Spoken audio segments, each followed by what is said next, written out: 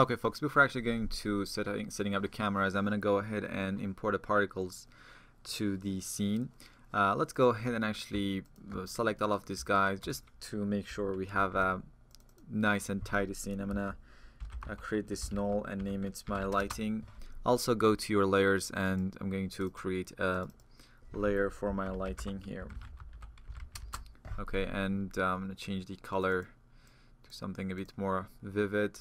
Control drag it to your lighting. There we go, we have our lighting.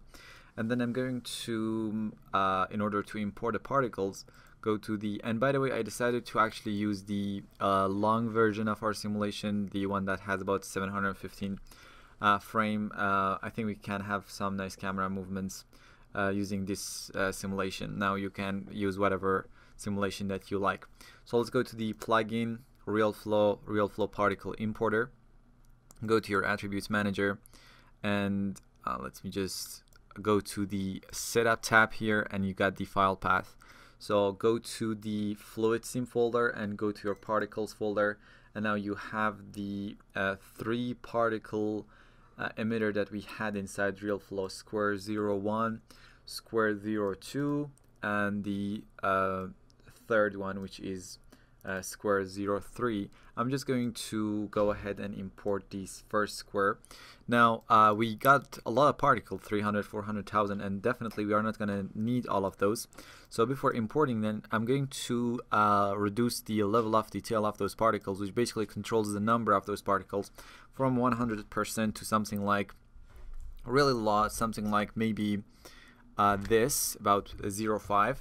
And I'm going to click on this and click on my first square emitter, and this is what we have at the moment. Look at these, the particles are working and moving around. I think let's go ahead to something like 0.1 and see. I guess this would make kind of a bit better situation. We can increase this if we want. Under display tab, which controls the way the particle looks in our editor, go ahead and change the display mode to particles, just so the scene is not that really that's busy, and I think it would be better.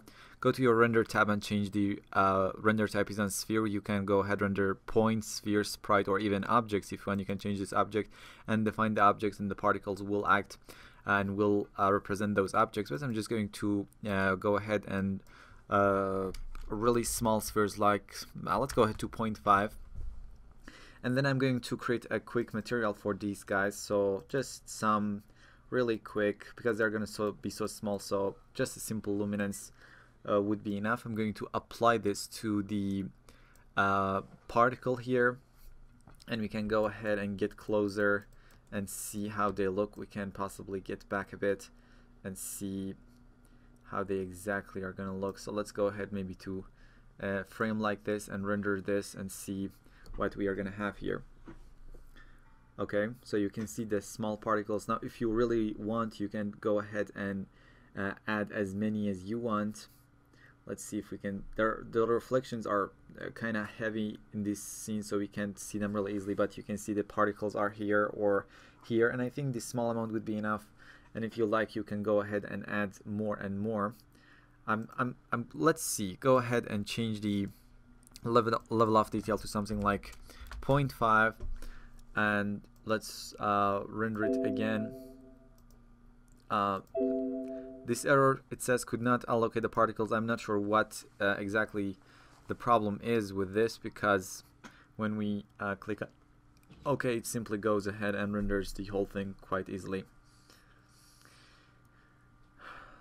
Okay, as you can see, the particles are there, and you can go ahead and assign the material that you want. I think they are kind of a bit big, and they could be a bit smaller really.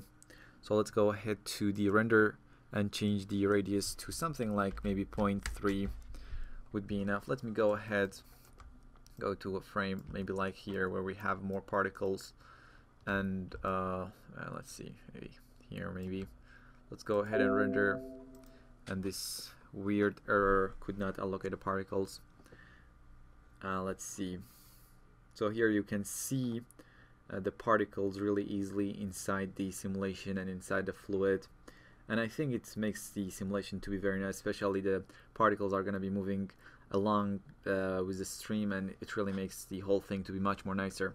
So I think we are good to go. And yes, I think we are basically done in this lesson. There's only one thing that I'm gonna be doing before actually going to setting up the cameras. We have, if you go to your layers and you got this extra layer, you got this path here. If we go ahead and turn that on, let's see if we can see them in the viewer. There we go. We have these two signs, as you can see, this two paths, this one and the other one. And if you have seen the actual motion graphic, these guys have some sort of particle motion on them, and that particle motion was done inside After Effects, but we need to prepare some stuff to actually be able to do that inside After Effects easily. So what I'm going to do for this particular matter is to go ahead and set up some null and some light to move along this sign, so we'll be able to go ahead and use them really easily inside After Effects. So in the next lesson we're going to work on this, guys, which will be you know, a step really for preparation to, so we can make sure we have enough information so we can use them inside After Effects. And after that is finished, we can safely go ahead and start working on our cameras. So see you there.